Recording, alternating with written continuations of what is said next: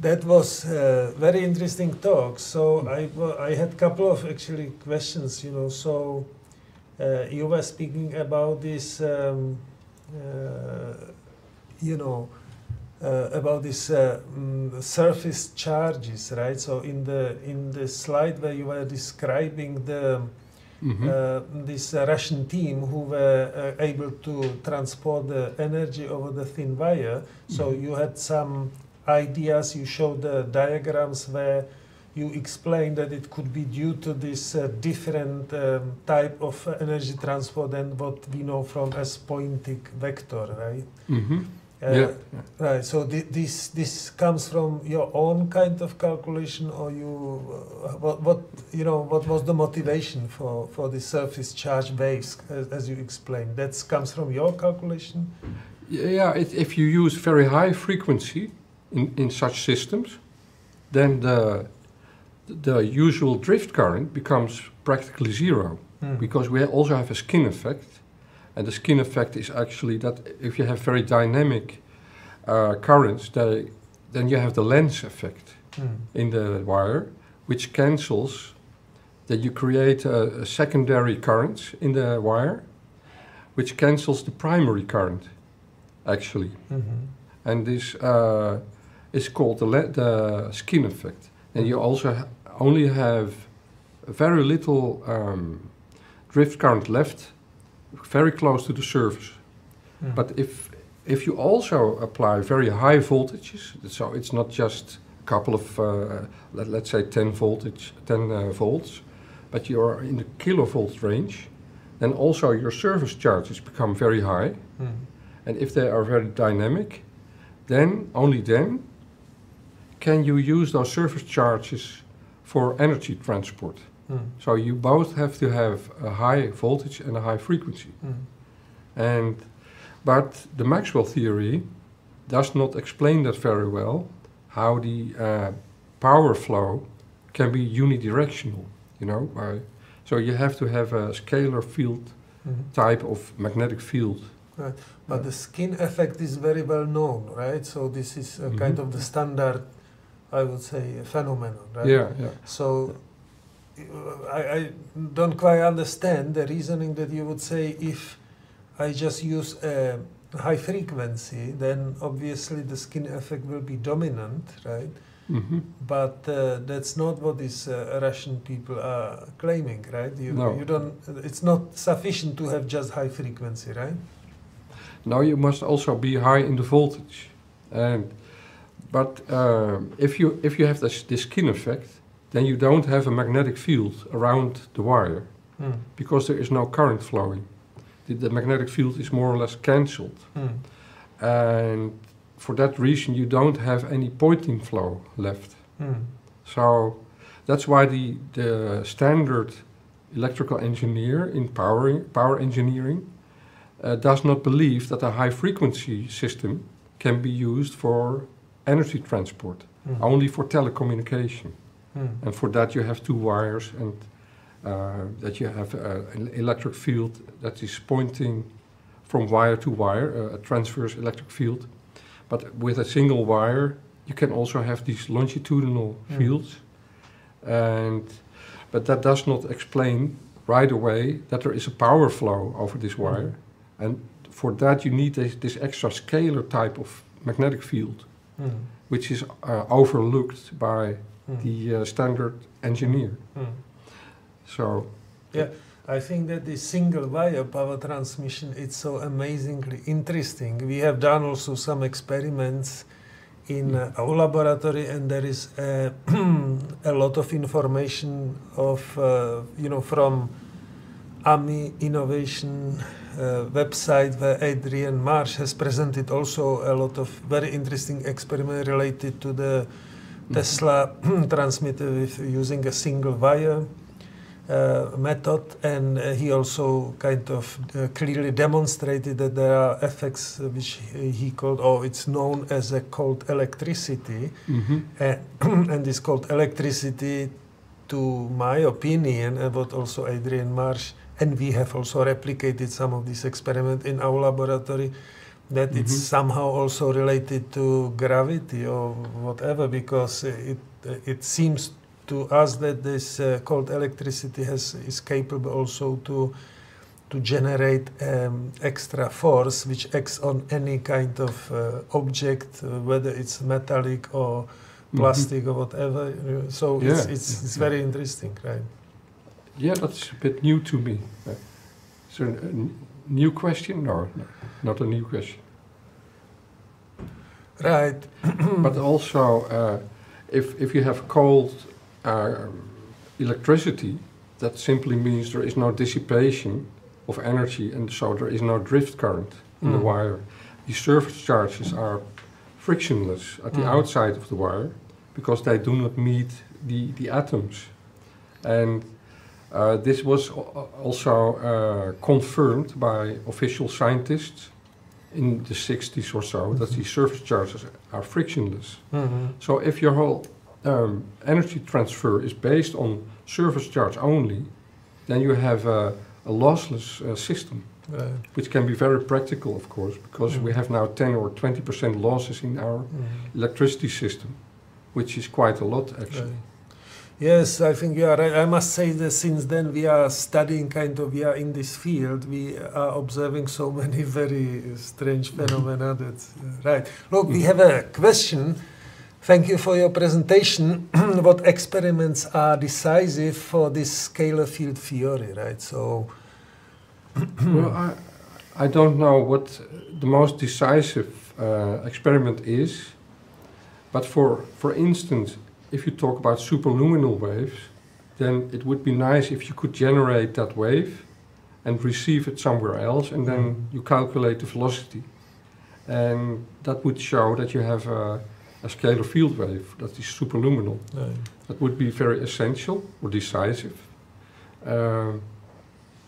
But also this single wire transport system, for which you can prove it cannot be based on Maxwell's theory, would also be decisive, in my opinion. So, right. I don't want to stretch these questions too much, but I personally myself, I believe that since Nikola Tesla, so to speak, beginning of 20th century, 1905 or whatever, there are clear experiments can clearly demonstrate the presence of extra field, and I mentioned that during my talk that when Tesla was trying to replicate Heinrich Hertz experiment with radio frequency wave, electromagnetic waves, he was not able to replicate exactly what Hertz get, because Tesla had he was much more ahead with the instrumentation. He has much better laboratory equipment, and he was not able to replicate Hertz experiment, because I think he was observing already the the scalar component. He called it radiant energy or radiant field, right? And so I believe that there are many experiments which can be used to prove that there is something beyond the standard model of classical electromagnetism. And he was not right that transverse waves don't exist, because they exist both. So you are right. It's often the case when there is an opposition somewhere, then there can be both right, and then there is a more general theory. That's you are right. That was the case. That essentially both Hertz and Tesla had a piece of the truth, right? Yes. And so But that doesn't mean that if we have this kind of scalar field, that the photon will acquire a mass. Because I want to repeat that again. That this is the official position of the physics community, that you cannot have these electrodynamic scalar fields, because then the photon would acquire a mass. But that's according to very strict rules. And this is the explanation why the physics community does not believe in electrodynamic scalar fields. And so that's a bit of a mental obstacle only, because the official physics is also restricted by very strict rules, that are not necessarily true. Right. So, thank you. There is also, to my opinion, very interesting question. Is there a problem with radiation to the environment with single wire power transfer? In other words, did it function as an antenna? Can it interfere with the communication?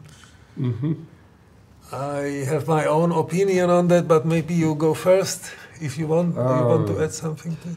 Yeah, I think if the single wire, if it has too much divergent electric fields, which are also,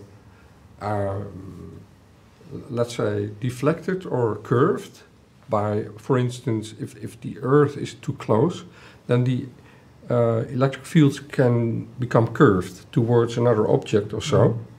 So you have to prevent that all these electric field lines stay straight. And then you do not have electromagnetic radiation that is transmitted by the whole wire. But you have to keep those electric field lines straight. And that's what you see in a normal antenna, for instance, a vertical antenna, that you have electric field lines from the top that are curved back to the Earth. And then in this curvature, if you have a dynamic electric field, it will start to radiate electromagnetic waves. So Tesla also set up that you have, if you have a very high up terminal with a sphere very high up, then the electric field lines from that sphere must not be curved back to the Earth. And then you can have a system that will not produce electromagnetic waves. So that's my answer to it. It's both can happen. If you're not careful, you make a system that will radiate all the time. Right. I just feel that that this question is here because people might also be afraid of, you know, nowadays there is this issue with G5 and also how danger the kind of the standard electromagnetic radiation, which is everywhere now in this technological society, what I would say. So if we are kind of now envision a new type of field, whether it will be kind of how this will interact with you know, our existing environment, or it might be even danger and so on. My own experience is that there is so many very strange phenomena related to that, so it certainly deserves a lot of investigation and so on, but I know that there are people who are kind of exploring these high energy and high frequency phenomena for the kind of healing purposes. So it's that's another kind of interesting topic, but what we can what we see in our laboratory also, that the electric the lightning or kind of the electric discharge is changing its nature depending on obviously the voltage, but also the frequency. At some frequency the discharge is very unpleasant, probably not very good for your health and so on. At the higher frequency it changes completely the structure and it sounds now much more harmonic and so on. So I think we have no kind of definite answer to that question, but it's a subject of a lot of investigation. Any type of technology can be used in a bad way and in a good way, and that's the same for this technology, if it really can be proven, of course. A lot of my talk is still hypothetical and needs more experimental proof. But it can, of course, be used in applied in a bad way, that we become sick of it, or in a maybe good way. This interference with communication, right? So I just want to add that we are able now in our laboratory to switch off the electricity in the whole city, you know. So that's kind of already, but you know, but that was not, you know, related to communication problem. Right. No. So, are we... Right. Thank you for the very good presentation. what does a scalar field wave look like, or be schematically represented? Yes, that's a very good one. If you Google scalar fields or scalar field waves, then you see the most beautiful pictures of people who say you can heal other people with it, and but these are just pictures. So I have no idea how to make a good picture, how it looks like, picture representation of a scalar field. It's more easy with a vector field. Right. But you can do that with colors and whatever. To my opinion, you know, if we are speaking strictly about the scalar field, it's something which resembles rather a sound, right? Because the sound we are hearing, you know, is also propagating as a scalar wave, right? So it means the variation of the air density, let's say, right? So I know that some people are speaking about electric sound, right? Yes. Right. So that would be a good alternative way to a scalar field or longitudinal electric wave. Right. That is some type of etheric sound. Right. And because the ether that was in the previous talk could still be some sort of a medium that's in empty space, so it's filled up with, let's say, etheric particles. Then the etheric particles can conduct transverse electromagnetic waves, but also longitudinal electromagnetic waves, like in any other material medium. You know, because a plasma can conduct both type of waves, and now we have seen on a long copper wire that we can also have both types of waves. That's a good point, because I think you know, for plasma physicists, the longitudinal waves are very familiar with this concept. In plasma physics, there is no problem, right, with the longitudinal scalar wave, so to speak. Right? It's a kind of sound wave, but then in the plasma. But for the ether, it's only one type of wave, which is also a bit strange, and that's an exception actually. That the vacuum can only conduct the transverse wave, but I think that's wrong.